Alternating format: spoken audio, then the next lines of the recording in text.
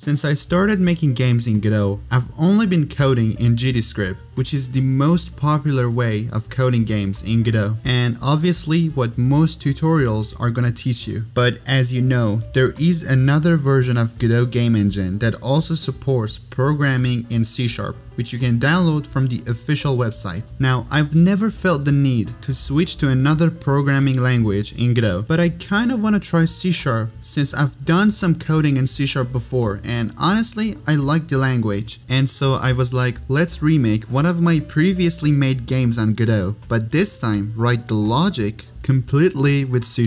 Now the cool thing about C# is it's kind of a language that is popular in the game engine industry. So if you're already working on a game engine that uses C#, switching to Godot should not be a problem. Also, C# has this C-like style, whereas GDScript uses indentations, which might be easier to read and write for beginners, and you don't need semicolons at the end of each statement. But honestly, I kinda like the C-like programming languages. I don't know, just the way they are makes you feel like you know what you're doing, even though you might not. So without further ado, let's go ahead and download the C# version from the official Godot website. So like I said, instead of making the game from scratch, let's go ahead and open the project and rewrite each script in C#. So this is a project that I made in one of my previous videos where I compared Godot's latest version to its oldest that I could find. This is just a simple game, nothing crazy. We have simple animations that are being controlled and played with an animation tree. We can jump and shoot, and you can also change the weapons. So let's begin with the main character's script. The only things we do in the player's script is looking, basically rotating the camera, walking, and animation states. So it shouldn't really be difficult to convert.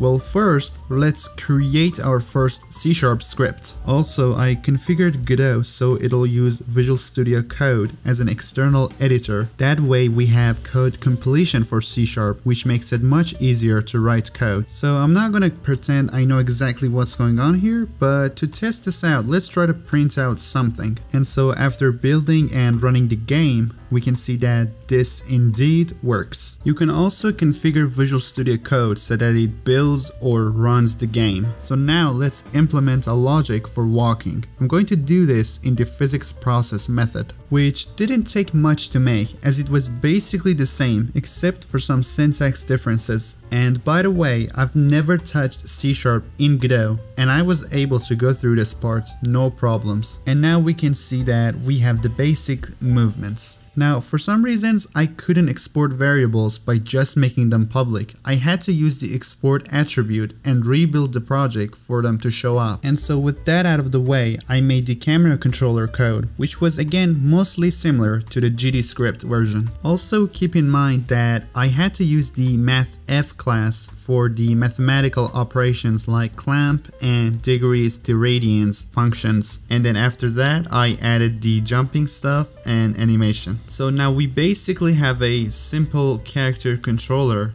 with C#. Now if you look at my variable names, you can see that I'm using the snake case format, which is usually used with the GDScript, but in C# they generally use Pascal case. So I'm gonna change my variable names to go with the convention and also avoid getting yelled at in the comment section.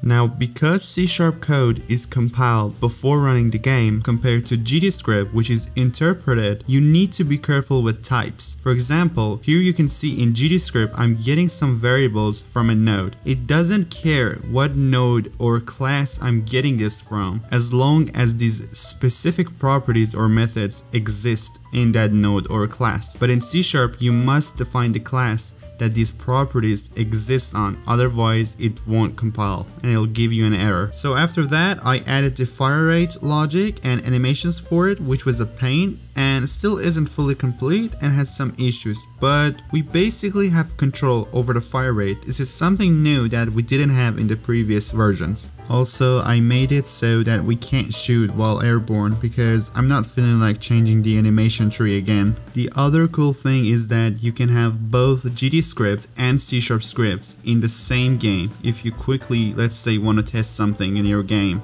you can have them both. Alright, so let's go ahead and make the enemy script now. all the enemy needs to do for now is to, well, look at the player and follow it. The looking part can easily be achieved with the look at method, and then we'll make it so that it moves towards where it's looking. Next thing I did was create the logic for the projectile so it'll instantiate a ball when we click the left mouse button, which again was mostly similar. And on the projectile script, after the bullet's instantiation from the gun script, it has 8 seconds of lifetime to hit an enemy before it gets freed. I made this so the balls wouldn't just slow down the game. Now the other thing I have to say is that I really like the code auto completion in VS Code, and basically with that out of the way, I made the rest of the code in C# and the game was complete and was working fine. Now I'll have to say that I really enjoyed this, and I feel like the C# code is kind of more clear to understand for me, since you deal with types and classes more often.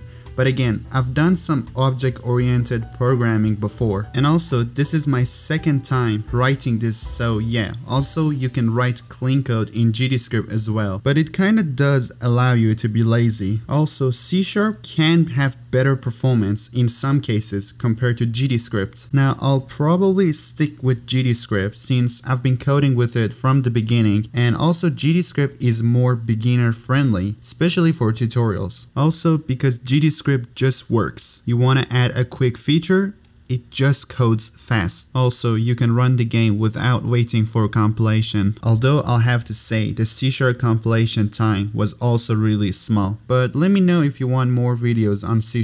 And so thanks for watching, and as always, I'll see you in the next video. So stay tuned and subscribe.